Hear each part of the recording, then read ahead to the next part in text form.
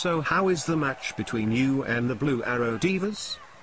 We're kicking on roll one head start, one fantastic basketball match. I am dedicating my victory to my chocolate man, my boyfriend. This is for the Red Bulls. I see.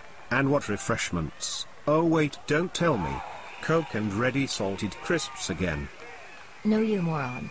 That's what my boyfriend does, even though he shouldn't, because he's a basketball player supposed to eat healthily for his team and keep the fire up.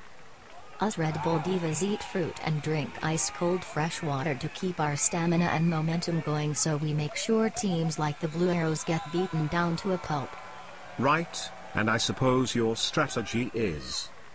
Never mind about strategy, you little short swine. What matters is getting my head in the game, something you don't do. What? I'm an interviewer, not a basketball player. Why would you think I need to get my head in the game when I'm not part of the game?